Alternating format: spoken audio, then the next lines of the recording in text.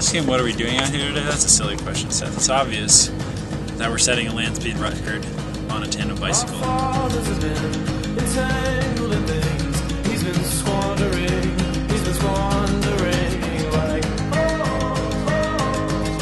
These rocks let me know how firm our surface is. Testing the density of the soil. Make sure we'll be able to reach maximum speed here in the salt flats.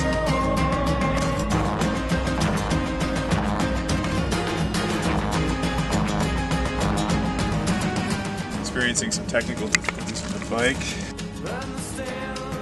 We're not expecting these conditions. Well, the bike isn't holding up the way we were hoping it would, so we're in trouble.